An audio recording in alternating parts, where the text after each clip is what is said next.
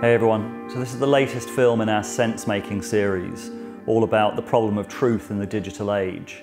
So if the last couple of films were about the failure of the traditional media, this is about the alternative media, the hopes and the failure conditions of that. In particular, this is about how we split into warring tribes online, how that tribalism is enforced, and what we might be able to do about it, introducing some really interesting frameworks, and also talking about mimetic mediation between the different online tribes. And it's also about where some really important things seem to be shifting on the front lines of the culture war. And the biggest frame, as I think I've said before, is that I feel that we're in this interregnum period between two worlds. We're seeing the accelerated collapse of the existing structures, particularly the sense-making structures, but we don't yet have a decentralized networked solution to the problem of truth. You could imagine that we might have one, but right now we're in this kind of no man's land. And if the previous films were really about the problems and the ongoing accelerated collapse of the traditional media, this is what are the failure conditions of the alternative media, and is there anything that we might be able to do about it? And hopefully there's a few signs of hope in this film. So the first couple of films really looked at the crisis in journalism, how it was increasingly being replaced with activism and ideological conformity. So this is going to look much more closely at the alternative media, at the online media, and in a way the problem is worse there because most online sites don't even really aim for balance. They don't really aim for showing both sides of the story. And as Tristan Harris explained in the recent film that we put out, that's because the incentive structure of the online world actually selects for polarization, division, and fixed ideas. To get attention within that sphere, I have to use outrage. So both sides, the left and the right, are using outrage to get people to get people's attention. That's what causes this kind of what we call the race to the bottom of the brainstem for attention. So what it also selects for is a type of interacting that relies on ridicule, it relies on dunking, it relies on bad faith. And bad faith is something I'm going to come to in the next topic, because I think we desperately need a definition of what bad faith is. So it's not just a subjective judgment that means I don't have to talk to this person or I don't have to talk to this person. And we've covered the intellectual dark web on this program before quite a lot because it was deliberately set up to be a place beyond that polarization spiral, a place with a certain type of good faith argumentation. I've also explained why I think it fell short of those aims and where it got stuck and turned into a bit of a tribalism itself. But why I was really excited when the intellectual dark web was first named in 2018 was I'd seen the collapse of journalism accelerated by the digital wave, and this was the first kind of emergent phenomenon that looked like it might be trying to tackle the problem. The idea that someone like Joe Rogan, like Sam Harris, like Dave Rubin, they had found a niche outside the mainstream, outside the traditional media, and they'd become very popular. So it was a genuine emergent phenomenon. They'd sort of grown in the cracks left by the mainstream media, by the traditional media. But I think if we're even going to start to deal with the problem, we have to understand what's going on at a much deeper level than just the surface conflict. We need to understand how, for example, the tech platforms are leveraging the lower angels of our nature. As Tristan Harris explained, there's a race to the bottom of the brainstem, looking for limbic hijack, looking for polarization, looking for outrage. And it's not even, in a way, it's not the tech platform's fault because they're in an incentive structure where if they're not doing it, then one of their competitors is going to do it. And ultimately, what it's showing up is that we are in a self-terminating system. The underlying dynamics that are leading to the self-termination that people feel and sense right now are not different in kind than the ones that we've been facing since the beginning of what we call civilization. They're different in magnitude and in the speed of process, factoring the exponential curves involved. That the tech platforms are just magnifying a really deep flaw with the source code of society. Rival risk dynamics multiplied by exponential tech self-terminate. Exponential tech is inexorable. We cannot put it away. So we either figure out anti-rivalry or we go extinct. The human experiment comes to a completion. That's the core thing. Figuring out anti-rivalry is a psycho-spiritual process inside of ourselves. Can we actually even get along with our family members? Can we pay attention to our emotions and triggers that hijack us from sovereignty? Because the moment I'm getting pissed and my value system is not to be an angry person, I'm actually hijacked. right? Can I pay attention to that and actually have some sovereignty over my own inner state and how I show up in the world? And I think the really key piece to understand what's going on is Venkatesh Rao's The Internet of Beefs, where he describes how the incentive structure of social media has created a toxic landscape that is not only allowing bad behavior, but actively rewarding bad behavior. He explains in this how the internet has been transformed into an online battle zone that he calls the Internet of Beefs. A beef-only thinker is someone you cannot simply talk to. Anything that is not an expression of pure, unqualified support for whatever they are doing or saying is received as a mark of disrespect and a provocation to conflict. From there, you can only crash into honor-based conflict mode or back away and disengage. Online public spaces are now being slowly taken over by beef-only thinkers, as the global culture wars evolve into a stable, endemic, background societal condition of continuous conflict. As the great weirding morphs into the perma-weird, the public internet is turning into the Internet of Beefs. So Twitter is absolutely core to this battle. It's where you can see the tribes being formed and enforced and policed in real time. And it has a huge effect on the stories that are being covered by the traditional media, as Barry Weiss said in her resignation letter. Twitter is not on the masthead of the New York Times, but Twitter has become its ultimate editor. As the ethics of that platform have become those of the paper itself has increasingly become a kind of performance space. Stories are chosen and told in a way to satisfy the narrowest of audiences, rather than to allow a curious public to read about the world and then draw their own conclusions. So another really essential framework is by Peter Limberg and Connor Barnes in their Culture War 2.0 paper, where they introduced the concept of mimetic tribes and listed a lot of the different mimetic tribes. Mimetic tribes, you're probably familiar with some of the names that are active in the culture war, whether they be the social justice activists, Black Lives Matters, Me Too, alt-right, manosphere. We can even say the new atheists or rationalists, post-rationalists, street epistemologists, any sort of worldview that's sort of defining what culture is and sort of imposing their view on it. And we created this spreadsheet where we had a taxonomy, this meta taxonomy that had telos, their main purpose, what's their goal, existential threat, what are they most worried about, mental models, how they view the world, their sacred values, what do they view most important that if you transgress it, you'll trigger them. And I think, a trigger warning applies to all mimetic tribes, all sort of worldviews. And the idea is that these mimetic tribes are all combating with each other, and all these odd alliances are forming. And the overall theme of the piece was that the old culture war, which could easily be split into left and right, was now fragmenting into a multipolar war. And I think you can see that a lot of the most intense conflicts are between people who are theoretically on the same side. The example of Barry Weiss at the New York Times being a perfect example. I mean, Barry Weiss was a liberal, would agree with most things that other people in the New York Times would agree with, but they were split on this central culture war issue of whether the woke left had gone too far or not, and that was by far the most heated division. There's conservative columnists at the New York Times, they don't create anywhere near as much heat as Barry Weiss received while she was there. As she explained in her resignation letter, the level of animosity towards her was just extreme. So the key to understanding the landscape of mimetic tribes is to understand that each one has some part of the truth. They're all often right about the certain part of the map that they're looking at. But in a way, it's like the blind man and the elephant. There's all these blind men, they're touching an elephant, and they view their point on the elephant, where they're touching either the trunk or the tail, as their reality. And what the good thing about that is that they're hyper-focused on that area. They feel the texture, they can smell it. And that affords them ability to see things that we might not otherwise see if we weren't touching that spot. But the problem is that if you just view that spot as the entirety of reality, then you're in trouble. You need to talk to each other. The idea was an invitation to the reader to look at it from a different perspective.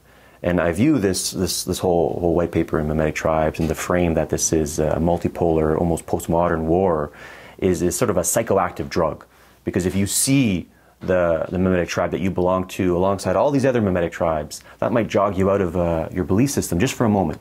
And then he introduces this concept, which I think is absolutely central to navigating this culture war, of mimetic mediation between the tribes. How do we mediate amongst all these warring tribes? And I view mimetic mediation as the hard problem of culture war 2.0. But there's things that we're experimenting with in Toronto called the anti-debate, where it's sort of a gamification of understanding. There's conversational modalities like empathy circles, where they apply Carl Rogers' active listening to a four-way conversation. Getting people to look at news sites, meta news sites like All Sides, that kind of shows the bias of each news platform on one issue. So in the last few months, Peter has actually set up his own channel called The Stoa, where he'll be doing some of this mimetic mediation between the different tribes, which I'll put in the show notes below. Now, one of the key issues in any mediation, which I know from my time as a foreign affairs journalist, is that you are generally at most risk from people on your own side when you enter into mediation. It takes incredible bravery on the part of someone who's high profile within a certain tribe to go into mediation anyway. And often you'll be accused of betrayal by your own side before you'll be attacked by the other side. Famous examples, Gandhi was killed by a Hindu nationalist because they thought he'd been too accommodating to Muslims. In Israel, Yitzhak Rabin was killed by an Orthodox Israeli because they thought he'd made too many concessions to the Palestinians. It really takes incredible bravery on behalf of the people who are involved in mediation. They've got to be of strong character. They've got to be willing to move in their positions. They've got to be willing to be accused of betrayal by the people on their side. So this is not an easy thing. And there's so many human reasons that stop us doing it, including that we may have been sort of profitably associated with a certain position. But I think some of that mediation between high-profile individuals in the internet of beefs, or who are willing to step away from the internet of beefs, is going to be required if we're going to get through the next few years without widespread conflict. I promised you some signs of hope, and this is where I think things are starting to move in the alternative online world. Matt Taibbi, who I referenced before, he wrote the piece where he talked about 8 different revolts in different newsrooms around the US.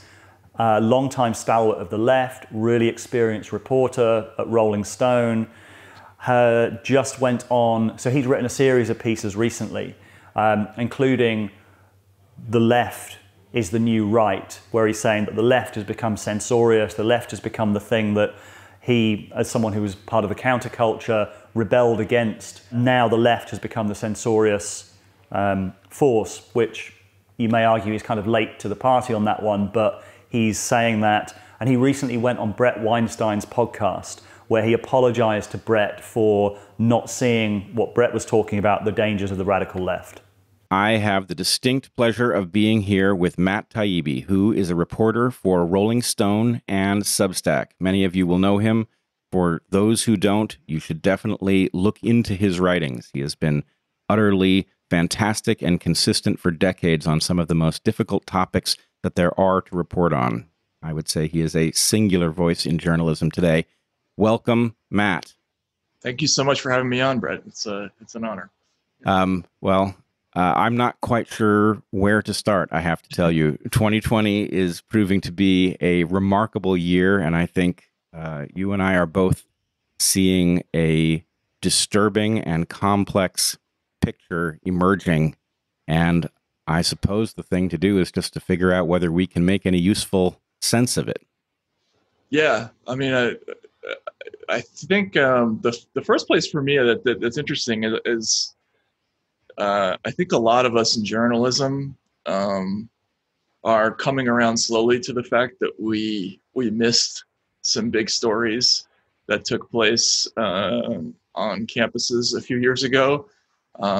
Yours, obviously the one in Yale, but really, we've heard from academics over the years about certain things that were going on, and I think the reflexive reaction among most people in the press, and most of us are kind of liberal leaning in our political orientation, was to say, okay, well, that's a right-wing talking point, and we're going to have trouble selling that story anyway if we try to do it, and so let's not even bother. And so there was a combination of not taking it seriously, and then there's a little bit of like cancel culture already working into the thought process with journalists, because we just knew that we couldn't get that past editors, right?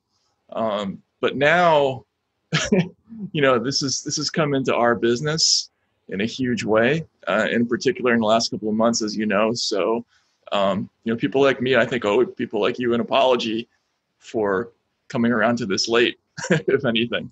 Yeah. Well, I have a rule of thumb when it comes to such things, which is I welcome anybody without the need for an apology who recognizes that they got it wrong and says so. My feeling is there's a point at which you didn't get it, and this is true for all of us, and then there's a point at which you do, and you didn't see it as close up as we did on campuses. But anyway, thank you for acknowledging that there was something to see and that it wasn't seen by you and others early enough. And as predicted, Matt Taibbi is now being attacked online by a lot of people who used to support him. There's a couple of really interesting tweets just a few hours ago by Glenn Greenwald, another high-profile left-wing journalist. Watching the in-group groupthink beehive swarming by every Twitter social climber and online warrior against Matt Taibbi is amazing to behold. He's the same journalist you have admired for 2 decades as he mercilessly exposed the corrupt financial system and war machine. He hasn't changed. What's changed is you, your utter inability to tolerate even slight deviations from whatever orthodoxies your group holds at that moment, all driven by social media, which converts every bit of dissent into an atrocity, betrayal, heresy, in-group treason. Now, Greenwald is the journalist who broke the Edward Snowden story and was a co-founder of The Intercept. Very controversial. Personally, I disagree with him about a lot of things, but he, like Matt Taibbi, is prepared to go against the crowd, to be disagreeable, and ironically, this was one of the supposed virtues of everyone in the initial intellectual dark web. What's going on is that when you ask any large collection of people to salute a nonsensical flag and pledge allegiance to it, and more or less everyone makes the calculation, I guess if this is going to get me through my day, I'll salute any flag. Then you've got the one gal or one guy who doesn't want to. Well, my observation is that that person is usually sitting on an entire mountain of interesting thoughts that they don't have the freedom to simply make a convenience readjustment. And so from that perspective, yeah, in general, if you ask 1,000 people to salute a flag that makes no sense and tell them that they'll be incentivized, you'll get a $1,000 check at the end, or you won't lose your job, and somebody stands up and says, no way, I'm getting out of here, do what you want. That person is usually much more interesting than just being a contrarian. That person is usually saying no because they've got an entire worldview that is built by hand and bespoke. And so that's why this method of finding people has been relatively fruitful. It's people who don't back down, usually don't back down for a reason, because there's every reason just to go along. And just a couple of days ago, Matt Iglesias, who's one of the founders of Vox, one of the most woke publications out there, recently signed the Harper's letter on free speech, and then was criticized publicly by one of Vox's employees, who claimed that the fact that he signed the letter was making her unsafe. Matt has just agreed to go on Eric Weinstein's podcast. So I think this is the most important front in the mimetic war that's being waged at the moment, and it's started to create a lot of very strange alliances. But as I've said about the intellectual dark web in the past, it's really important that it doesn't just become a reactionary force against the radical left, that it actually pushes forward to a vision and a new synthesis. And there was a really interesting article in Quillette recently about how it can't just be about rejecting wokeness. Those opposing it have to offer a much more compelling moral vision of the future. So the last framework I'm going to introduce and link to in the show notes is integral theory, which I've talked about before, Ken Wilber's integral theory, which is still, I think, the best overall framework for understanding what's going on. He wrote an amazing ebook after the Trump election called Trump and a Post-Truth World, how the leading edge of culture had become totally dysfunctional. So in a way, there'd been a Control-Alt-Delete to an earlier operating system of tribalism. And Integral is a really, really good map.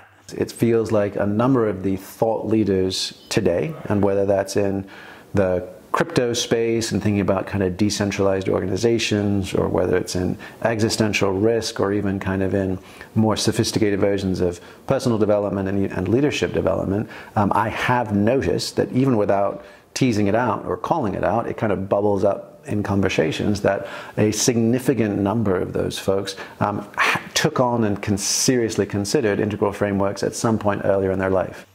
Not to be taken too seriously, not to get lost in the map, as Jamie Wheel said in the film that we put out about the legacy of Integral.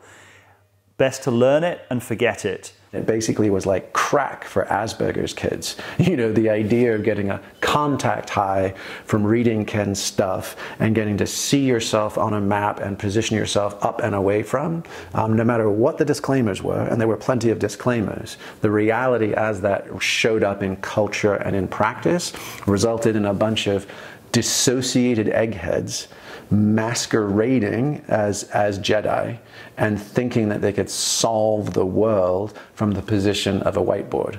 So in the Integral map, we've got different value systems given different colors. And the orange value system of modernity is what arrived with the scientific revolution, a single perspective. And green is what fully arrived in the 1960s, which is postmodernism, or multiple perspectives. And the positive side of that was that it introduced things that were not seen from the orange perspective. It introduced the voices of people who'd been shut out of the conversation. And that was a really positive development. But what happened with green and the danger of green and why it's become so toxic and effectively dysfunctional as a system was that it insisted that all there was multiple perspectives and that there was no truth. So it'll maintain, for example, that it is universally, undeniably true that there is no universal truth. It'll maintain that all knowledge is social construction. It's all an interpretation. It all depends upon which culture it's arising in. And yet everything that I just said that represents the green point of view, it maintains that its view is not culturally constructed. It's true for all people at all places at all time. It's not a matter of interpretation. It's got real truth. Nobody else has truth because objective truth doesn't exist.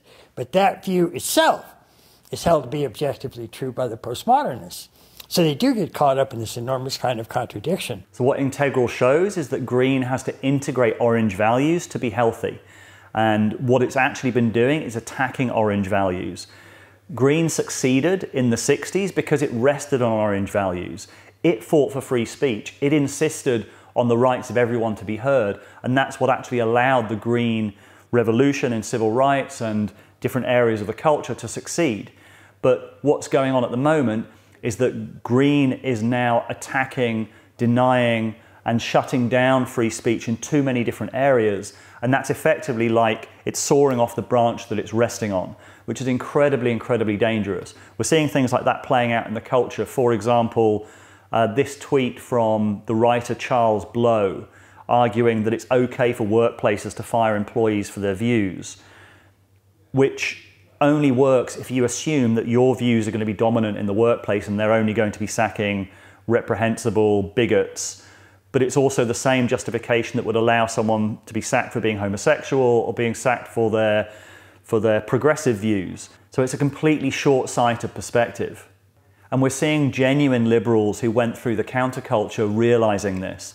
I'm going to end with Matt Taibbi because he put out something absolutely hilarious the other day at the beginning of one of his podcasts on Rolling Stone. First of all, I just want to make an announcement. I made a terrible mistake and I'm hoping somebody out there can help me. Robin DiAngelo is having an online seminar this weekend, and I planned to attend while on hallucinogens, and I bought all the drugs, but was too late in buying a ticket, so it's already closed. So if there's somebody out there who has a ticket to this July 18th, all-day Robin DiAngelo seminar, and is willing to set, I mean, I'm willing to pay almost any price, frankly. So if you have a ticket to this thing and are willing to give it to me, I promise to eat a dangerous quantity of drugs and attend that seminar this weekend and then write about it later. Which, if anyone knows the Fear and Loathing in Las Vegas, Hunter S. Thompson was the heart of psychedelic culture, taking loads of drugs and going to the Republican convention in Las Vegas. So Matt is keeping alive the true values of the psychedelic counterculture, the irreverence and subversion, because he understands, in a way that I think not enough people on the left have yet understood, that someone like Robin DiAngelo is Nurse Ratched from One Flew Over the Cuckoo's Nest. She's now the dominant force in the culture, a #1 bestseller, charging $12,000 for a corporate consulting gig, enforcing conformity and compliance. Thanks for watching. I'd love to get some suggestions for mimetic mediation. Who are the people that should be in dialogue with each other, that could be in dialogue with each other, that could see each other's point of view and could have a generative conversation? Because this is what we're going to come to later in the series, talking about what a generative conversation looks like. And also in the next film, I'm going to talk about bad faith, how it's kind of a very slippery concept, but it's a central issue to deal with if we want to move forward, because it's very easy to use that as a way of shutting down the conversation. So thanks for watching and see you soon. Rebel Wisdom was set up to make sense of the world at a deeper level than the mainstream media. It was built for these times of crisis and change, which is why we want to do what we can to meet the challenge of the times. More films, and also for our Rebel Wisdom members, weekly sense-making calls with our amazing interviewees.